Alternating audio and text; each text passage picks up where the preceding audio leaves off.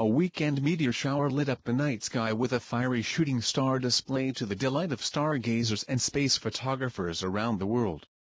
The annual Perseid Meteor shower peaked in the wee hours of Sunday, August 12, providing a dazzling celestial light show for stargazers lucky enough to have dark skies and clear weather for the event. "We saw some shooting stars in The Hague, Holland," stargazer Jocelyn Jones told Space.com in an email today. "Super cool. The Perseid meteor shower has been observed by humans for at least 2,000 years. It occurs each year in late July and early August when the Earth passes through a trail of dust and ice from the comet Swift-Tuttle.